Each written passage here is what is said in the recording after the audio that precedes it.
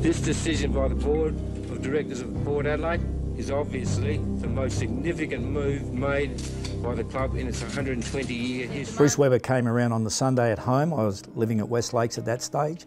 And he said, look, I thought I'll let you know we've made a bid to get into the AFL. It'll be in the paper tomorrow. So as a coach and our players, that's the first we'd heard of it. We were in astonishment. It was just incredible. And gee whiz, is it right, is it wrong?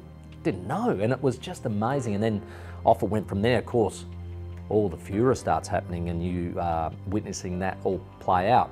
I thought our board were incredibly strong at the time to talk about pressure. You know, they had a lot of pressure on them, and I thought they were incredibly strong. The club was strong, and it kept by its task of going, no, we're going to make the bid for the AFL. This league will not support the Port Adelaide Football Club in any way in its bid to enter a team in the Australian football. So we can't stop things now, they will go ahead. You know, once we tried to get in the AFL, the whole world turned upside down, you know, and football was never the same since then. It's understood one option is to ban the club from playing in the SANFL. Then a silent and flushed Magpie group emerged. We're going to have a very, very sad situation here in South Australian football. Port Adelaide proud, gee, given KG no sort of serve. He's got a police escort. Well, this is quite silly.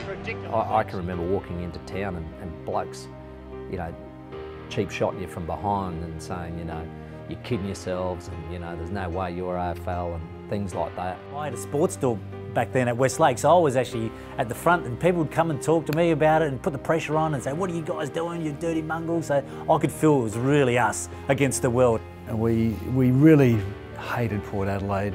Not so much the players or Jack, but we hated the club for what they'd done to South Australia, how they just turned it upside down. So as a playing group, it then became us versus the rest of the world.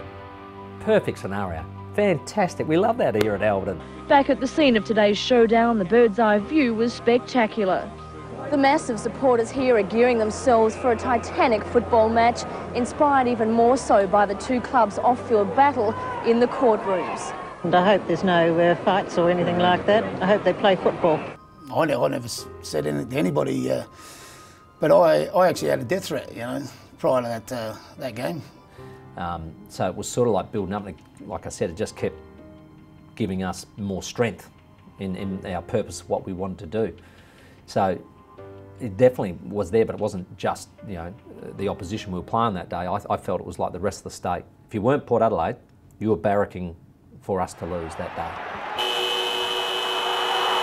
The historical 1990 Grand Final, Port and Glenelg, front for the last flag, as SA have known it for nearly 100 years. At the bounce, it's going to be...